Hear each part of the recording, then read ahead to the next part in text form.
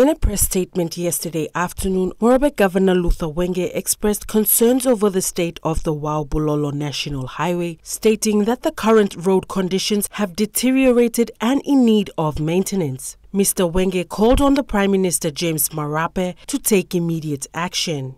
I call on the Prime Minister, Mr. James Morobe, the Honourable James Morobe, and I call on the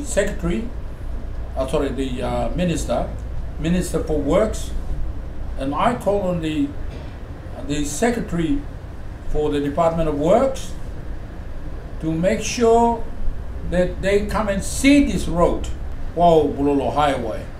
They come and see it for themselves physically, so that they will confirm that whatever I'm saying now, and provide the money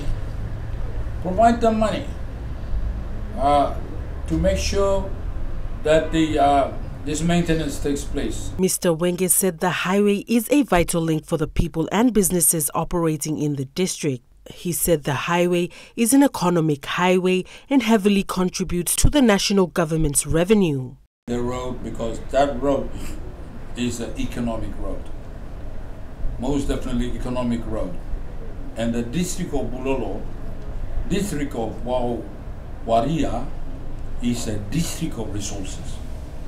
They have gold, timber, which they harvest and they export, and they bring in revenue, and they pay tax from that revenue to the state of Papua New Guinea.